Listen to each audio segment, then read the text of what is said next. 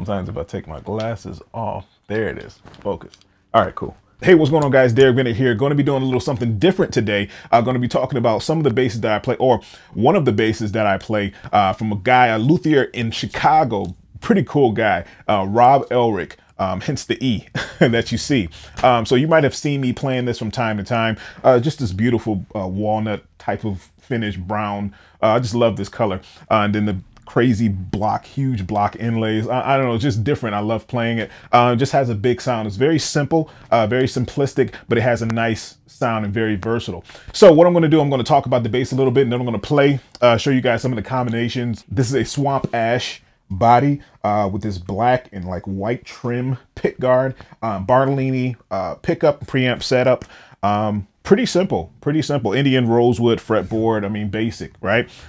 Maple neck, if you can see that. That's pretty much it. Very well built basses, very versatile. But what I want to do has a very great slap tone. Very great slap tone. So I'll play a little bit and I'll show you guys a little bit of what it does and some tones you can get out of this. So right now I have the blend, or I'll show you the pickup configuration now, or the knob configuration. So I have the blend about halfway. Obviously this is the volume, push pull, active, passive.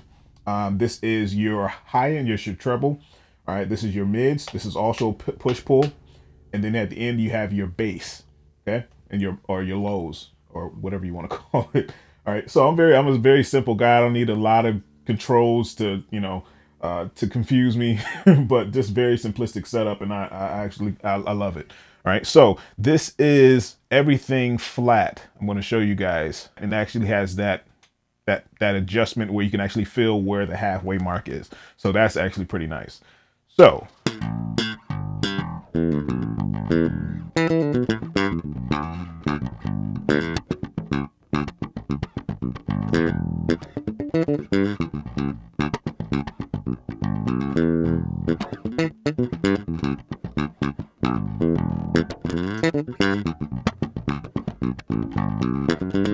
all right, so that's everything halfway, right? And that is an active position.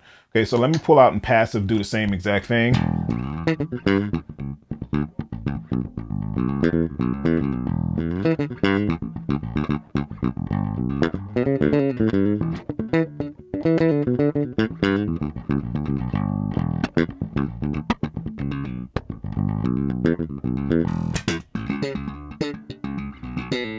All right, so that is passive. Okay, I had to switch pulled up to the passive position, and I'll show you guys the difference between the passive and active too.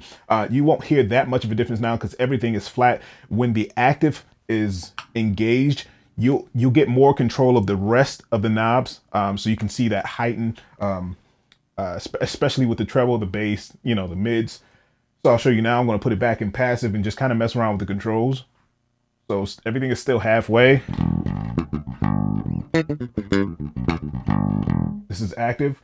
So now I'm going to boost up the treble. So you hear that, right? Hear that little boost? That's actually all the way up. So I'm going to bring the mids up as well. Going to bring that up. All right. That's with the treble and the mids up. I'm going to bring the bass up a little bit more too.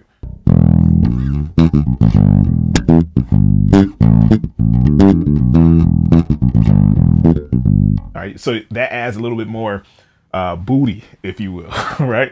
So that's just with the active push, push function engaged. That's active right there. Get a pretty nice slap, like I said before, out of this, right? You can add as much treble as you want, as much mids. You can cut the mids. You can actually cut that or pull that to cut it.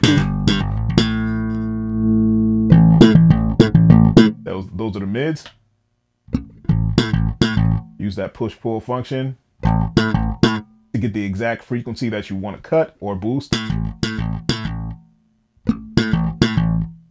Push it back down. And if you guys aren't wearing headphones, I strongly suggest that you wear headphones to actually hear the sound of this bass. So this is just a short overview, introduction of the Elrick jazz bass line. So this is called a new jazz standard. It's going to be called an NJS 5-string. You can find it at elrick.com. You'll find all the links in the description. I don't want to get anything wrong. But yeah, very stable, very strong, solid basses. I use them daily. Like I said, my signature over here, that's also an Elrick bass. I'll do another demo on that as well. And it's a 4-string over here too. That's also a monster as well by itself. So, all right, hope you guys enjoyed that. Let me know if you want to see anything else or even demo anything else. And I haven't done a lot of these only because I've been focusing on a Bass Nation Academy over at DaricBennett.com. And if you're interested on taking your bass playing to the next level, I strongly suggest that you go visit the Bass Nation Academy. I'll put the link in the description or even on the screen, DaricBennett.com. And we'll help you take you to that next level. So listen up, if you like this video and you want to see more like it, make sure you subscribe to the channel and also push that notification bell icon. I know that's one more step you got to take, but it's worth it so you don't ever miss a lesson that I post every single Friday and even more times than that. And if you're really, really serious about taking your bass playing to the next level, you'll become a Bass Nation Academy member at DaricBennett.com. All the links and all the info is in the description. I want to see you there. Come check us out. 3-day free trial, nothing to lose. I want to see you there. Did I say I want to see you? I want to see you there. Till next time.